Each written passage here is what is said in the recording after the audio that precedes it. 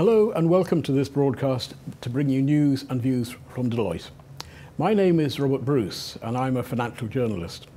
Joining me today to discuss the publication of the completed IFRS 9 and its impact on the banking sector is Andrew Spooner, the lead IFRS partner on financial instruments, and Mark Rhys and Tom Millar, both banking audit partners focusing on IFRS 9 implementation. Before we begin, the traditional disclaimer, I'd like to stress that the views expressed in this broadcast are personal views and they are not necessarily the views of Deloitte. Welcome, gentlemen. Andrew, it's been a long time. We now have the standard. Can you just talk through the basics and also from when it will apply? Okay, so this IFRS 9 is really a replacement to IAS 39. They want to replace IAS 39 with a better standard, and ultimately this project started pre-financial crisis, but it's taken a slightly different tack as the financial crisis has kind of bled through. Now, there have been a number of versions to IFRS 9, so we're now at the point where this is the final version. But there have been three previous versions, that's why it can get a bit confusing. So we have a 2009 version, a 2010 version and a 2013 version. Now the first one dealt with classification of financial assets. The second version in 2010 dealt with liabilities, and the third version issued last year dealt with hedge accounting.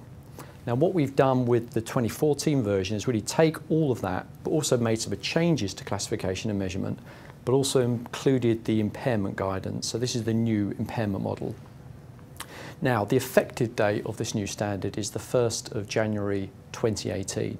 But there's not a requirement to restate comparatives. Also is available for early adoption as well. Now whether you go for early adoption is yet to be determined, but that might be influenced by your local regulators and what jurisdiction you're in, depending whether they allow for early adoption. For example, in the EU, we'll have to wait for EU endorsement for it to apply. So Andrew, this new standard includes some of the old requirements and some new requirements. Could you just try to explain our way through this maze for us? Okay, what I'll do is start off with classification and measurement. So classification and measurement, two aspects, one for financial assets and one for financial liabilities. So starting with financial assets, we have a new model in determining how to classify financial assets, and it's based broadly on two criteria. What is the business model for holding the financial asset, and also what are the contractual cash flows of that financial asset? Now, the first measurement for financial assets is amortised cost. And if you have contractual cash flows, which are a return of interest and principal, and they're held within a business model to collect the contractual cash flows, then these are measured at amortised cost. Now, you have something very similar for fair value through other comprehensive income. So it's a fair value model, but fair valued through equity. Similarly, that has got to pass the same contractual cash flow test as amortised cost. But this is slightly different. So this is if you're holding in a business model where you collect the contractual cash flows, but potentially may sell the financial asset. Now, if you're not either amortised cost or fair value through OCI, you're required to measure it at fair value through profit and loss. Now that is normally going to be the application for debt instruments. For equity instruments, the position is normally it's fair value through P&L, but there is an election to designate them at fair value through other comprehensive income. For impairment, the main change is we're moving from an incurred loss model to an expected loss model. So fundamentally and conceptually, that is a very different impairment model for financial assets. It's going to be far more forward-looking based than we're used to under IAS 39. I'll mention also, lastly, hedge accounting. Well, hedge accounting was reformed in 2013, so there's nothing new in the 2014 version. They've just moved the 2013 version over to 2014. Now with hedge accounting, I guess the main difference from what we're used to under 39 is that it's attempted to be more aligned with risk management. And in doing so, what they've done is removed some of the burdens that we have with IAS 39, for example, some of the testing that was involved. The one other thing I will just mention is recognition and derecognition. If you like, that's the fourth piece in this puzzle. I mention that only because it hasn't changed. So the recognition and derecognition requirements of 39 have been simply moved over to IFRS 9. Okay, Tom, can you go through some of the differences, what this standard is and what the old IAS 39 asked us to do? As Andrew was just explaining, the standard, the IFRS 9 as it now is, has been split into three main areas. And the first of those is classification and measurement, which deals with which assets you fair value and which assets you don't, and how you deal with them in the profit and loss account. We're moving now from a model where previously you had four classifications of your assets, being loans and receivable, fair value, held to maturity, and available for sale. Under the new model, you're effectively going to have three categories, and they're going to be determined in line with the business model that you employ, as opposed to under IFRS 39, where the rules are more prescriptive as to what goes where.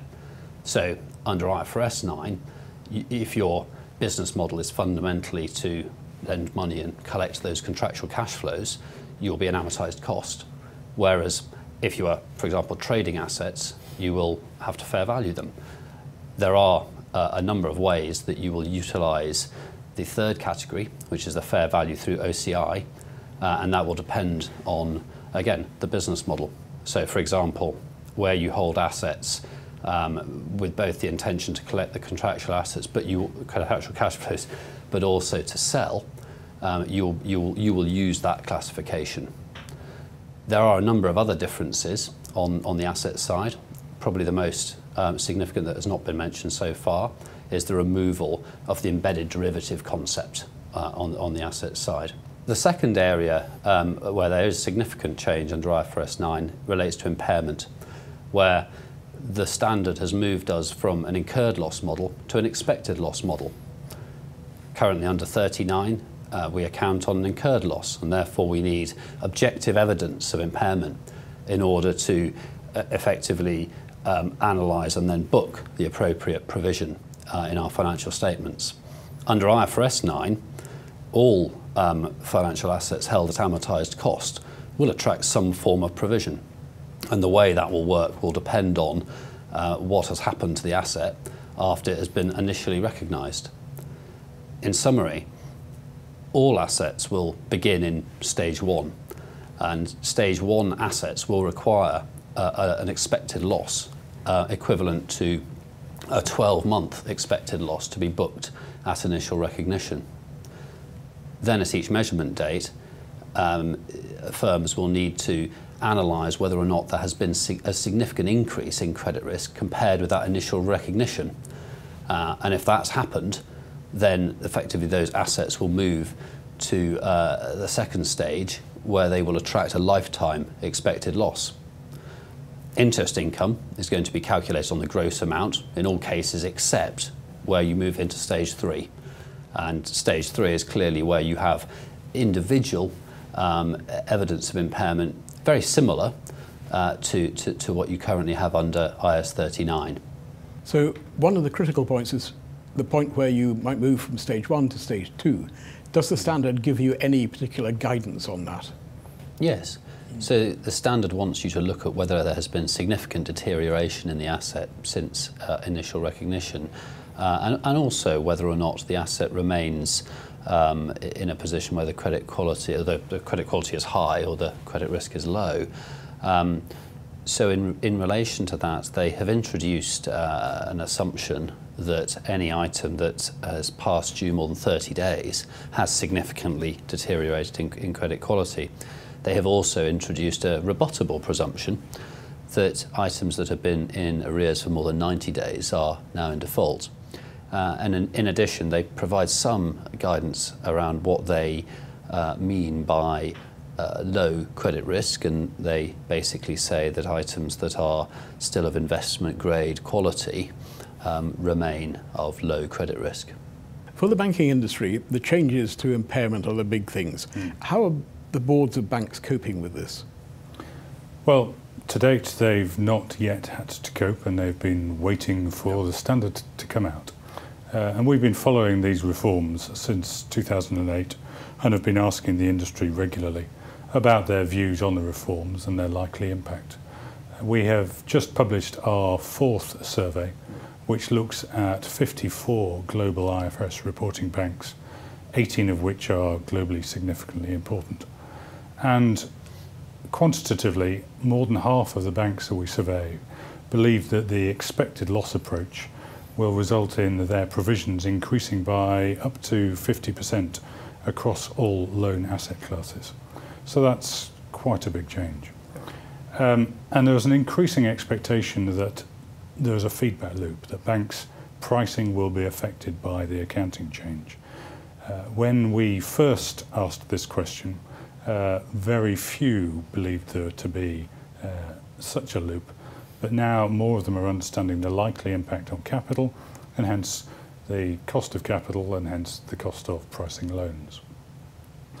On readiness, there is a good level of knowledge beneath the board, and I think with all of the other pressures on bank boards from regulators and events, there's still a surprising lack of knowledge at the board level, but this is changing, and I think that's because the new standard is finalised and they have something to get their teeth into and they can start crunching the numbers.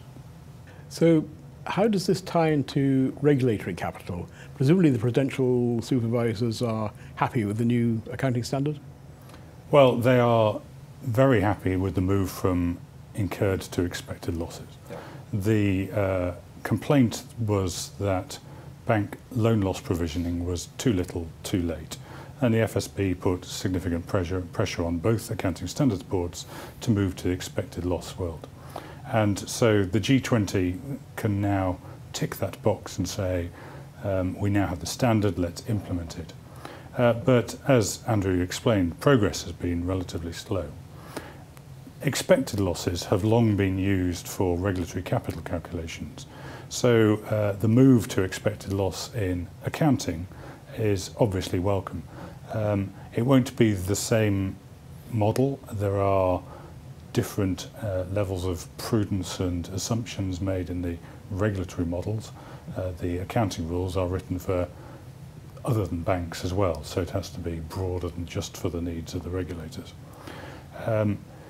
The G20 wanted a converged solution between US GAAP and IFRS, but that could not be reached. The two standard boards could not agree. And the US are moving on with their own model, which, when compared with the IFRS expected loss model, will likely lead to a higher level of provision earlier in the life of the asset. So how all this ties into regulatory capital is one of the big remaining questions, and is unfortunately a significant uncertainty for banks' capital planning.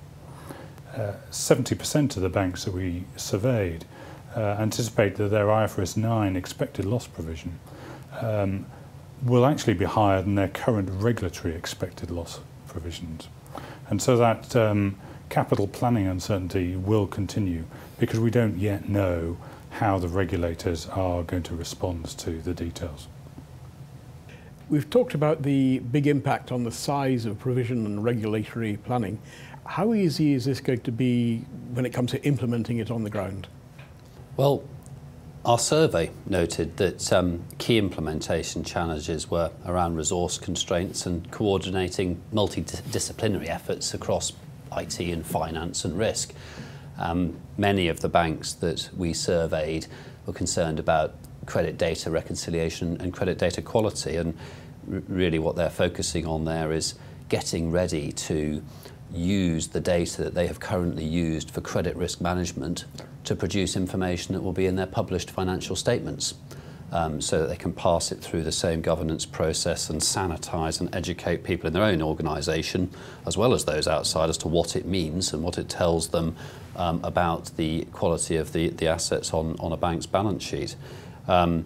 Clearly, when you make changes that have an impact on IT systems and on various functions around the organisation and have such an important impact on the reported financial information, those changes are very difficult and can take some time to do in the right way. And at the moment, because many financial institutions have a great deal of other pressures on them, be it complying with new regulatory requirements that are being introduced or dealing with changing business pressures and changing markets, finding the time and the resource to do this and to fit it in alongside all of the other things that they need to do is going to be challenging.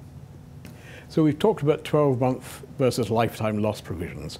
Does the standard tell you how to calculate expected losses? To some extent, there is guidance within IFRS 9 as to how to do this, but because the standard has been written to try to cater for all entities around the world, both financial and non-financial, and particularly with banks in many different jurisdictions, clearly the prescriptiveness of the guidance can only go so far, so as to enable to cater for all the different situations that may occur. And so there is guidance in the standard about the use of probability and default, the use of other concepts like loss given default, and they have been shaped in to a significant degree by consultation with the banking industry and other market participants to try to make sure that as much of the guidance that is in there as possible is consistent with concepts and practices that are already employed within banking institutions. However, the level of judgment as to how to interpret certain key aspects of the rules, so for example how to determine when there has been significant deterioration in credit risk, is very, very complicated. Other decisions that need to be made around how to group certain financial assets and how to use the external information that's available and the internal information to come to a decision about judgments that can be some years away into the future in terms of your expectations about those cash flows is inherently very, very judgmental. And so whilst the guidance in the standard should help to achieve a certain level of consistency and provide a framework in which banks can explain what they have done, the degree of judgment and the degree to which they will have to make their own decisions about how to calculate expected losses is very significant. And of course, this is not converged with US GAAP. No, unfortunately not, as I mentioned earlier. And in our latest survey, over half of the banks were disappointed at a lack of a converged solution. That is, for investors, confusion, but also as IFRS banks with US operations or US banks with IFRS reporting subsidiaries have to do these things twice. And that is inefficient and is quite intensive in systems and process and accounting review. And that's a headache for preparers. Banks really also wanted this single solution so there is comparability across the whole sector. The FASB is expected to publish its financial instruments reform soon, and impairment is also will be based on expected losses, but they won't have the stage one as we discussed earlier. It'll just be lifetime expected losses for everything. And on classification, they considered the IFRS 9 approach, but have since backed away from that, and instead of making targeted changes to their existing standards. On hedge accounting, they are far apart and there are no plans to converge. So for us as auditors and advisors, for the regulators, the lack of convergence remains a disappointment. Thank you for that. What other areas of the standard do we want to talk about and just explain? Well, it's probably worth mentioning transition. So just going back to what I said at the start, there is an effective date of the 1st of January 2018. So that is for calendar year ends, will begin on the 1st of January 2018. Now the transition date depends on whether you're going to restate comparatives or not. So there is an option to restate comparatives. So those that choose to restate comparatives will be required to restate the comparatives, obviously for the 2017 numbers. Now, whether you choose to do that is clearly a free choice. However, certainly the feedback we got from our survey was there was a feeling, I guess, certainly among many banks, particularly the larger ones, that if, say, their peers went to restate comparatives, they would feel certainly the pressure to restate comparatives as well. So there is an option, but there is clearly, it'd be interesting to see what the market does. The other aspect is whether regulators may actually require this information early, perhaps in an unaudited basis. So although 2018 seems quite a long way off, if you restate in 2017, really you've only got 2 full financial years in order to get your numbers straight for the 1st of January 2017. Thank you very much indeed, Andrew, Mark and Tom. All 4 of the IFRS banking surveys and other resources on IFRS 9 can be found on iesplus.com. Thank you for watching. Goodbye.